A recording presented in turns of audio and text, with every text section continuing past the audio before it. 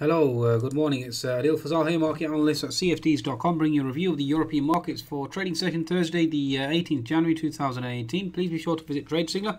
Signals and market updates from leading providers at www.tradesignal.com, and you can certainly download the app at the Google Play and the Apple App Store. Okay, so where do we stand in terms of European markets this morning? FTSE really is the weakest laggard at the moment, certainly under severe pressure, actually broken through below 7,700 now. German DAX certainly remains afloat above plus 50. French CAC certainly keeping its head above water as well. Certainly being helped by the euro, obviously breaking back down to 1.22. Let's see if you can break through that region on the back of dovish talk with regards to the ECB. In terms of Asian markets overnight, certainly rebounding on the back of that stronger Chinese data. Hang Seng Shanghai certainly higher, 0.9% on the Shanghai and 0.5% the Hang Seng, whilst the Nikkei certainly lagging. And that was again on the USD JPY. So that's the status quo there. In terms of US markets, certainly rallied right back to the highs yesterday, as you can see with regards to the S&P. If I bring up the chart, the S&P for you folks here, okay. Rallied right back to gap double top, okay. Double top is seen at 2808.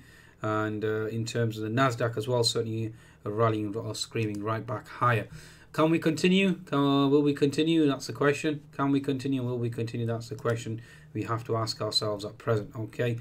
Now, will US markets hold that double top and then reverse, or will they continue to make new highs? Now, stronger Chinese data and Asian markets certainly higher, but well, not necessarily all Asian markets, but the Nikkei certainly lower. You have the Shanghai Hang Seng certainly higher. That's the question. Okay, let's look at the Asian markets just for now. You have the Shanghai breaking through. Okay, breaking through gap fill on the daily chart and actually making new highs for now. Next potential resistance is seen at 500 on my chart, so certainly breaking out here. In terms of the Nikkei, let's just bring up the Nikkei for you as well on the daily chart. Still positioning, potentially consolidating. And as we already know on the weekly chart, we're certainly at highs. So do we move higher or do we move lower? That's the question. Either way, the economic data really, or the focus for now really is stronger Chinese data. There's nothing out from the European markets. We do have US data later on at 1:30, building permits, jobless claims, etc. Let's see how the markets play out there. Let's look at the technical picture then. German DAX at the moment, basically just trading sideways. Really, it's no move either way. 10-minute chart is finding resistance around this 13,250 zone. You do have the unfilled gap at 13,185, so keep an eye out there. In terms of the French CAC, okay, you do have this potential H&S formation in play. All eyes on the H&S formation on the French CAC, okay. Daily chart at the moment still holding that double top. 10-minute chart as well, you're certainly facing resistance. Certainly seeing weakness here, oscillating between that two zones. You have resistance here, lower high, okay. And we've certainly been obviously trading sideways ever since. You do have double bottom support here at 5,485. Let's see if that potential level can hold, okay, in terms of French CAC. But all eyes on that H&S formation. FTSE 100 certainly making lower lows and lower highs. I was expecting this double bottom to hold at 7,710. That's failed to do so, and we've certainly started to plunge. Daily chart, you can see the weakness there now, breaking below 7,700, triggering stops. Let's see if it continues. If it continues, and you are looking to retest 7,600, looking to retest 7,560 as well, so watch out there. In terms of the 60-minute chart, the FTSE, you are into a key support zone now, around this 7,700, 7,695. If this fails to hold, then we're looking to retest 7,645, potentially opens up 7,630 as well on the FTSE 100. Ever since we've broken out of this channel here, okay, the FTSE certainly has been miserable. That's probably the best way of putting it at present.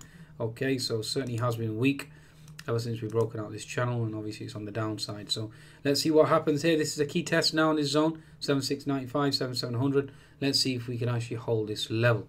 Okay, in terms of Euro stocks, let's just quickly go to Euro stocks before we finish this little insight here. Again, Euro stocks, you are finding resistance. So there's a zone here at 3,625. Trading sideways. It certainly looks like hawkish ECB certainly is helping to a large extent. We'll see whether that H&S formation can play out. Okay, I think that's a good summation really of European markets. FTSE is a laggard, certainly failing to gather strength on the back of good news from Royal Mail. Okay, the good news with regards to stronger Chinese data, that certainly has failed to actually materialize. Okay, we also had good news from Balfour Beatty as well. Primark, apparently record sales, but the inside numbers certainly were weak. Either way, that's the status quo. Let's see if 7,695 can hold. If it fails, FTSE certainly is going to slide, and US markets certainly are going to slide as well. On that note, please be sure to visit Trade Signaler. That's obviously market signals for leading providers, and certainly download the latest app, and be sure to take advantage of that bonus with CFDs.com. Take care and goodbye now.